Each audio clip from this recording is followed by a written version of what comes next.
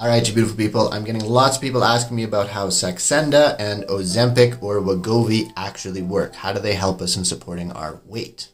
And in case you forgot, my name is Dr. Dan. I'm a pharmacist turned obesity expert, and well, this is my area of expertise. Alright, Saxenda, Ozempic, or Wegovy, these are what we call GLP-1 receptor agonists. Now, GLP-1 is a hormone that's naturally produced by the body. So when we have a receptor agonist, what that means is that they bind to the receptor that GLP-1 already binds to. Essentially, these guys are the GLP-1 hormone. And what they do is they bind to the receptor and they have the same activity that GLP-1 naturally has within our body. So what does GLP-1 do in the body?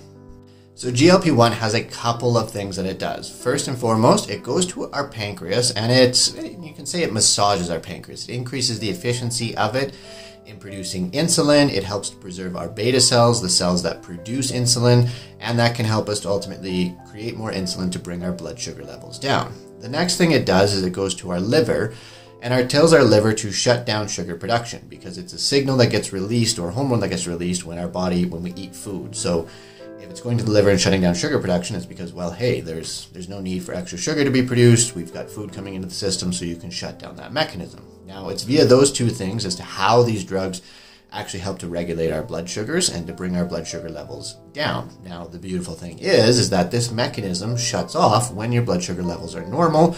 So if you don't have diabetes, that is why you don't have a chance of going hypo or having a low blood sugar level. The next thing that these drugs do is they go to our stomach and they slow down how quickly food moves from our stomach to our small intestine. We call this the slowing of gastric emptying.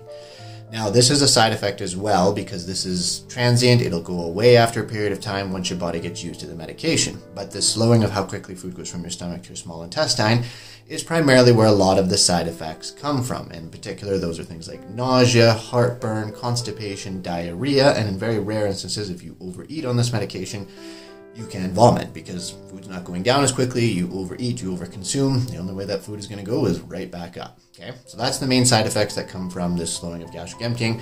As I said, and I really want to stress, this isn't the main weight loss effect. It seems like it at first because you just can't eat as much, but this will go away. Now, the final thing that GLP-1 does, and the way that it actually acts for helping us to manage our weight, is it acts in our brain, in the mesolimbic reward centers of the brain. This is the part of our brain that drives us to go out and seek food, to want food, to crave food, and that sort of thing. So it dampens down that signaling pathway in the brain, and so it decreases your food-seeking behavior.